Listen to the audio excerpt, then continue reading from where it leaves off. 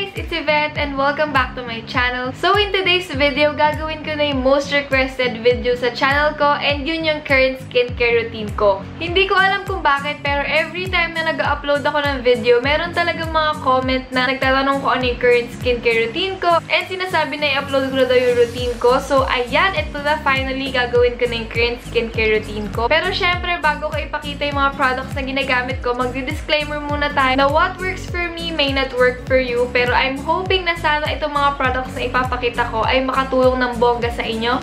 So without further ado, let's get started. Ay guys, magkukwento pala ako. Last year, nag-upload ako ng current skincare routine video ko. Don't get me wrong, yung mga products na pinakita ko na nag-work talaga siya sa akin. Yun nga lang, yung problema sa skin ko is mabilis siyang mahiyang sa product. So after mga ilang months, mga 7 months, hindi na nag-work yung skincare na ginagamit ko. And yun yung nangyari sa akin. Last year, mga bandang September, nag-breakout ako ng bongga. As in guys, dito sobrang dami kong pimples. And suddenly, yung skincare routine na ginagamit ko last year, bigla na lang siyang hindi nag-work. I-insert ko din dito guys yung picture na nilagay ko sa thumbnail, yung itsura ng breakouts ko ng mga bandang September. Yung breakout na yan, ang dami niyang iniiwang mga dark spots, mga acne marks, pero I'm very happy na kahit pa paano, ayan, nabawasan na siya. Ito yung current skin condition ko. Wala akong suot na foundation or BB cream. Yung sunblock ko lang. Tapos, konting tint. Tapos, yung kilay ko, yun lang. As you can see, hindi naman ako flawless ha. As in,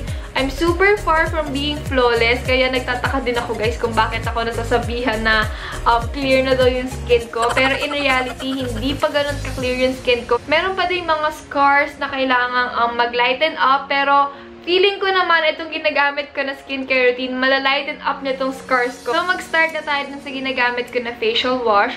So, currently, ang ginagamit kong facial wash is itong Beauche Beauty Bar. Ayan.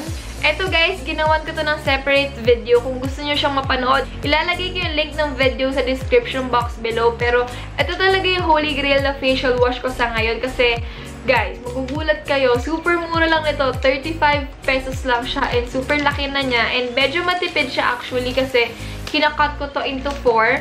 And super naging effective to sa akin. Lalo na sa pag-lighten up ng mga pimples ko. Yun nga lang, during the first week na ginamit ko to, nag-breakout sa ko. Lumabas yung mga pimples ko. Pero after naman, nung nag-clear up na siya nito, maglalagay pala ako guys ng link sa description box kung saan kayo pwede bumili nito. Kasi wala siya sa Watsons. Pero alam ko madami siyang stall sa mga malls. So, check nyo na lang sa mga malls malapit sa inyo or sa Facebook page nila para makita nyo yung mga branches. Madami nag-comment din sa previous video ko na naging effective daw sa kanila to. Yun nga lang, syempre, hiyangan to guys. Kasi nung pinatry ko siya sa kapatid ko, hindi siya nag-work sa kanya pero sa akin nag-work. So, balik tayo sa disclaimer na what works for me may not work for you. Pero sana talaga mag-work sa inyo tong facial wash na ginagamit ko ngayon. So, after ko mag-facial wash, mag-exfoliate na ako ng skin.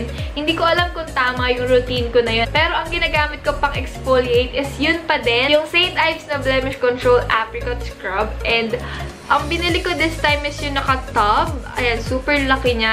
Ito guys, hindi ko na masyadong matandaan yung price niya. Pero more than 300 pesos siya. Pero super sulit na niya, super laki. Sobrang gusto ko to kasi nung panahon na nag-breakout ako, feeling ko ang laking tulong na nagawa nito. Kasi yung mga pimples ko, yung malaki, yung patubo pa lang, or yung maliliit na pimples, kapag ginagamit ko to, napapansin ko na gumagaling talaga siya, nagpa-flatten siya. And also yung maliliit na pimples, natatanggal yung mga puti-puting parang kinukutkot natin. Ayun, nawawala siya. Kaya super favorite ko talaga to. Hindi to mawawala sa skincare routine ko. Pero ito nga pala guys, ginagamit ko lang siya once or twice a week kasi over-exfoliation is masama para sa skin. So, ingat-ingat tayo doon. So, ayan. So, after ko maghilamos and mag-exfoliate, maglalagay na ako ng moisturizer. And by now, alam ko nagtataka kayo kung bakit moisturizer na agad yung ilalagay ko.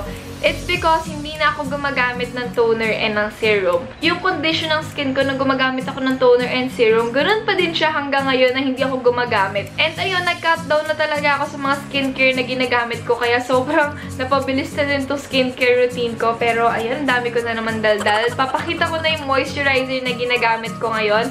Ito yung Fresh Skinlab na Jeju Aloe Ice. Alam nyo na siguro guys kung bakit ko to binili. Kasi di ba na-hype to na nakaka-glass skin daw siya. Pero ako honestly, hindi ko makita yung glass skin effect niya. Itong moisturizer na to, gusto ko siya hindi dahil binibigyan niya ako ng glass skin. Kung hindi dahil hindi ako nagbe-breakout sa kanya. Kasi yung face ko, very sensitive siya. Lalo na kapag may ginamit akong product na hindi kasundo ng skin ko, ay, good luck, mom. Breakout galore lang nangyayari sa akin kapag ganon. Kaya nagustuhan ko talaga to guys kasi hindi ako nagbe-breakout sa kanya.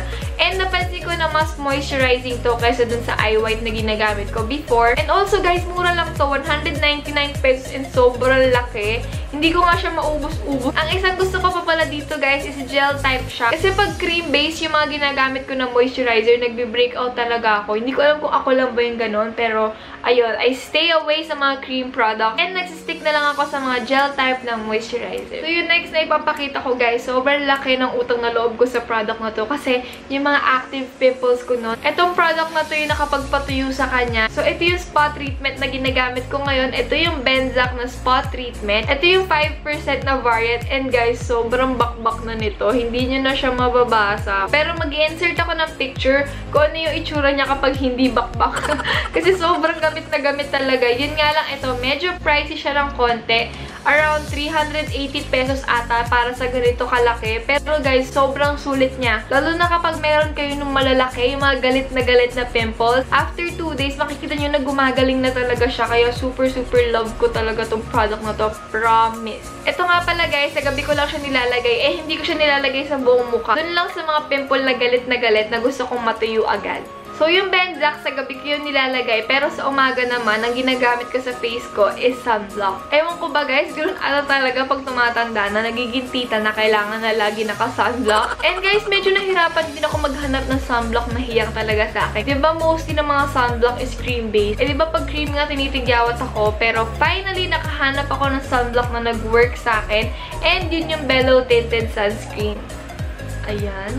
Siguro naman alam nyo na to guys. Ito, 450 pesos siya. Super favorite ko tong sunblock na to. Kasi una, hindi ako nagbe-breakout sa kanya. Pangalawa, gusto ko yung finish niya. Parang soft matte yung finish niya. Actually, hindi ko na to nilalagyan ng powder. Kasi parang nagbibigay siya ng glass skin effect kapag hindi mo siya pinapowderan. Maganda siya. And lastly, meron siyang konting coverage. Kaya kahit papano, yung ibang mga dark spots ko, natatakpan din to. And actually, yun lang yung gamit ko ngayon. Wala akong foundation or anything. Guys, kung nag-work din pala sa inyo yung mga products na pinakita ko, comment kayo down below para makatulong din tayo guys dun sa mga ibang naghahanap ng skincare routine. And yung last step sa skincare routine ko, actually ito add-ons lang to. Ito yung ginagamit ko na lip balm. Ito yung Papaw Ointment. Ayan.